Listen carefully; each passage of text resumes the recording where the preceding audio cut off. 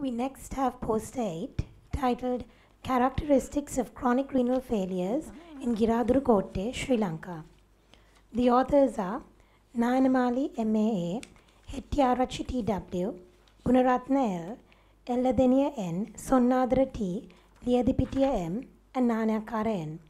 The presenting author is Nayanamali MAA. Good morning all. I am MAA Nayanamali from University of Peradeniya.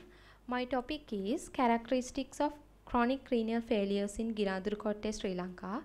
According to previous researchers conducted worldwide, Giradurukotte area has been identified as an endemic area for CKDU, that means chronic kidney disease of uncertain etiology, and the aim of this study was to identify the age and gender specific prevalence of CKD and CKDU with prevalence of CKDU with other forms of CKD. The study was a retrospective descriptive study. We used total purposive sampling technique to recruit the patients to the study. Total number of patients screened was 1,321 patients reported to the Giradurukotte Divisional Hospital during the study period. The study period was from 2013 to 2020.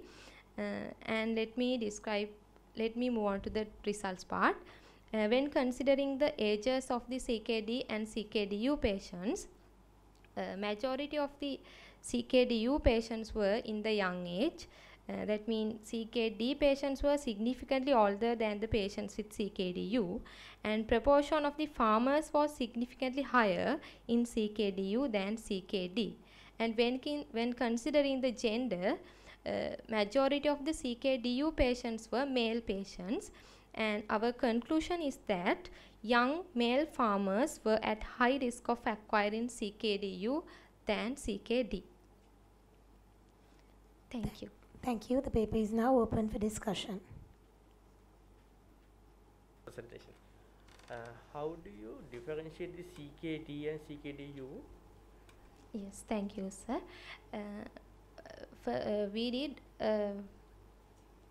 We analyzed their history.